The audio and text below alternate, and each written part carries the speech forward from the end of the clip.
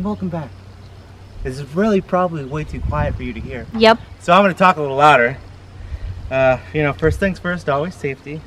First we're going to go over some of the tools we're going to use so that it's easier for you to identify. And we'll talk about a little bit why we're using these tools. We use an impact gun. The screws on the bus are really hard to get out, especially if you just got your bus. So the impact gun helps you with strippage issues for the screws not to strip out. We'll have the impact gun and we'll unscrew the screws that are holding in the window. Then I got a jigsaw here with the metal tip for basic metal. It's like 24 teeth per inch, made from medium metal. We've got some caulking, pry bar, hammer, and a square somewhere. All right, let's get started. The cool things that we did is that we took the roof off the bus and saved all the metal. So instead of buying new metal, we're utilizing it for the windows. Next, what we're gonna do is we're gonna cut this to the correct width and length. So we're gonna hand dandy. I didn't say this in the beginning. I kind of figured that everyone had one of these. So, it's a little bowed at the end. So I'd like to get as many pieces of window. I actually have 2 windows today that I need to do. So I'm gonna see, I don't know if you guys can see it, but there's a hole from where the speakers were. We kind of have to work with what we got here.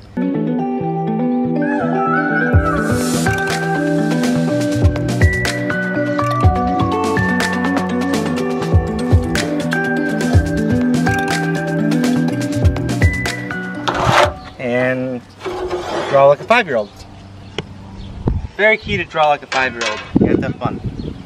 When we cut this, metal shavings are gonna hit us and it might be startling.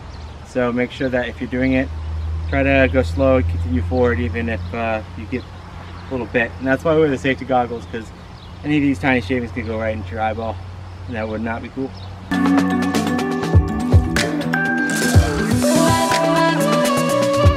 Another thing is these will slice your hand open pretty good. I work in a machine shop and I see people cut their hands open all the time. So we're going to throw it on the ground, so we'll probably step on it later. I also want to give a shout out to Natasha because she was right, and I do have to, the reason why I'm doing this is because I left out a window thinking that we could have a nice beautiful opening in our living room, but when I decided to put the TV on the wall, I realized I didn't have a wall, I had a window, and I thought that a mount would work, but the TV's too big, so we have to put a wall there. So Natasha was right, and that's why we're doing this. Yeah, I'm gonna save that for future use. Yeah. You can't just. Remember that time you say I'm never right? Time, like, you're right. Like, it's gonna be like a regular video, and then it's gonna be this video of me saying Natasha was right, and then it's gonna cut back to our regular video. No, I'm just gonna, whenever you say I'm right and I get it on camera, I'm gonna compile an entire video of you just saying, yeah, and then Natasha was right. Natasha was right. Natasha was right again and again and again. Can you spit? So maybe Natasha's What's that? What is that? Opinion should be listened to the first time. Corey's right a lot too. Maybe not a lot, but Corey's right sometimes.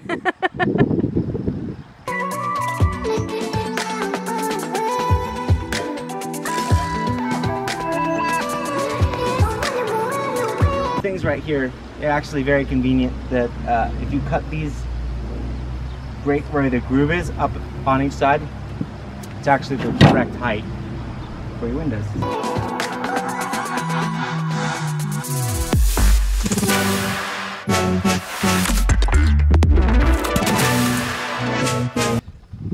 So we remove this piece here. We just remove this piece here.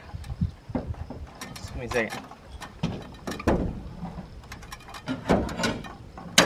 Remove this piece here. It covers, so there's the piece of steel that is the sidewall, and it covers up that gap so that it doesn't get inside of the bus.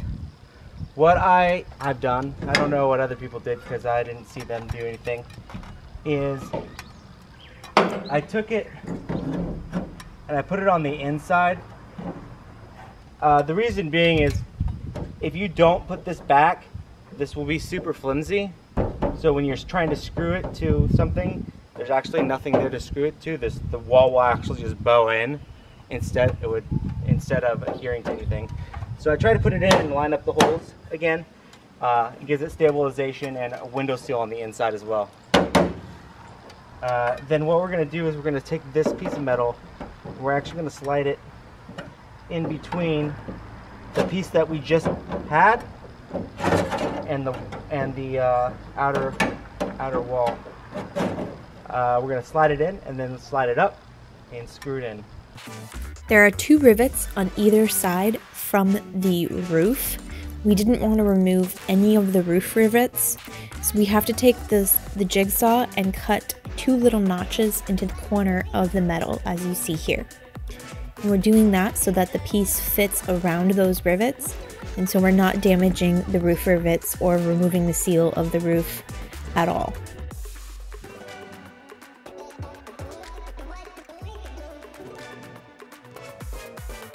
Impact drill with the metal bit, right? Yes, that's what she said. And I'm going to screw out all these holes with a very small bit because it is almost impossible to put in the screws. You could try to use self-tapping screws, but the thing I found is that the holes are already pretty darn big, and self-tapping screws only get so wide before they become nuts on the end. And once they're nuts, you can't use them because, you know, they're nuts. You have to use their bolts, not nuts, because I guess it's the other side, on the other side. But they're little bolts, and they don't match these, and it would be really aggravating if on one window you had like 2 screws that were self-tapping screws that were not the right ones. So when I was doing this, put all my little screws in my kangaroo pouch here. What I did is I put 1 screw in the middle here. I didn't tighten it all the way down yet. That way, if I need to adjust it left or right, I can.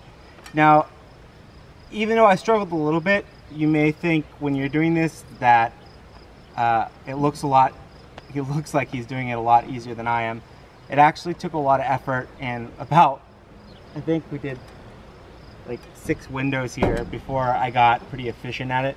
I think the key to success here is to have it prepped and ready, because once you get this in, you don't want to struggle pushing it up or pushing it down. It's a good way to get cut, and it's just a really good way to get frustrated fast. So make sure that you take your crowbar and break this loose, that glue behind it, and pull it out with a pry bar. Make sure it's all off. Make sure your whole area is prepped and ready for this to go in. Don't try to jump the gun like I did in the first one. I was really gung-ho to do it. Didn't slow down and assess what I was doing, and I just tried to slam it together because I was like, I know what I'm doing. And it took me like 6.5 hours to do 1 window, and it was not fun. So. And you were trying to do it different than you're doing it now, and Natasha said do it this way, and you said no, I'm not doing it that way, and then Natasha was right again. Natasha was not necessarily correct. I was correct. You're doing it exactly how I told you to do it first. We could have went the other way. It was Natasha. Natasha was right. Anyways, so I screwed it in the middle. I aligned it to where I wanted it. Make sure that it's all seated everywhere. And then I'm gonna get really loud here for a second and bend the trim back down where I pried it up. We used a silicone-based caulking for the windows.